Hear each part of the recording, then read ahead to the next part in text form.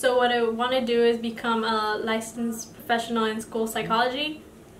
And so with that, I sort of want to help other people sort of expand the field. I know that just going to conferences and different events, that there is a big need, and I feel like I could really make a difference in that field, and I want to help parents and help different students that maybe are struggling with their school.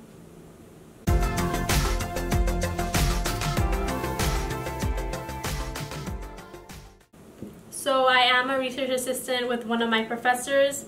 We have been working on a project for about a year now. We've gone to sort of expand and grow on that and sort of apply what I've learned in different classes over to that, and so it's been interesting to see and of course sort of reinforce that this is a field that I want to do.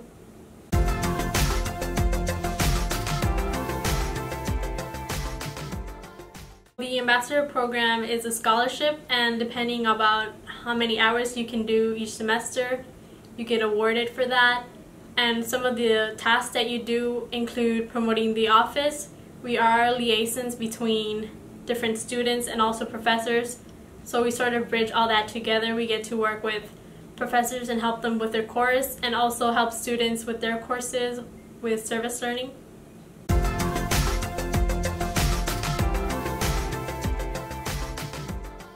As an ambassador, what we mostly do is we go out to classrooms and sort of teach people how to use the engagement zone platform, which is sort of for going out there and serving the community.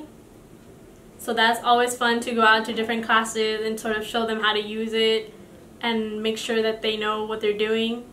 We also do promote the office, so we help out with different booths to promote maybe our awards or maybe just the office in general.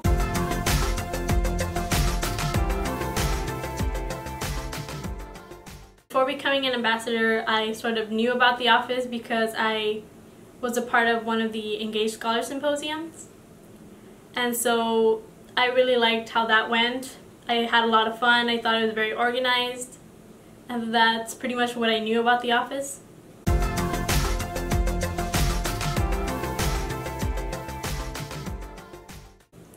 You guys promote experiential learning activities, and that can be through either service learning or promoting undergraduate research. And so I thought that's great that you guys are helping other students enhance their learning abilities, and also the different awards you guys offer to both graduate and undergraduate students to sort of expand their skills.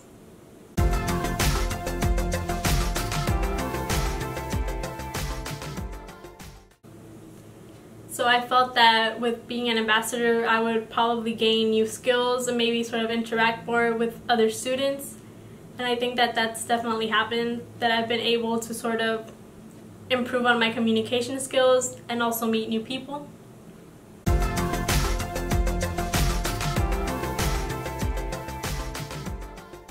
I think being an ambassador has really helped me with my confidence.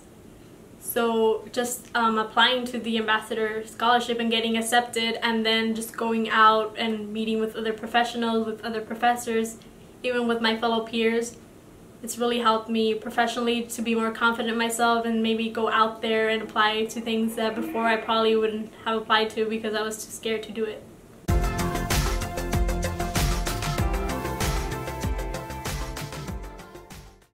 Have confidence in yourself. You know, you might get rejected, but you might not, and if you do get rejected, just pretty much try again. There are different opportunities for different people, and also if you do get accepted, that always does help you feel great about yourself, and just sort of expand on that. It helps you with your confidence, helps you just grow as a person.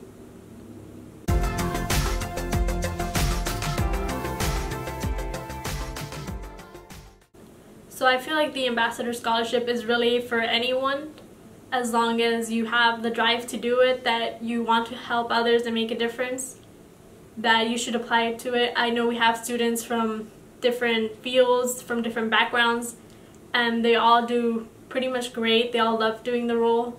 So if you want to do it, I'm pretty sure that you'll find something that you'll love about it.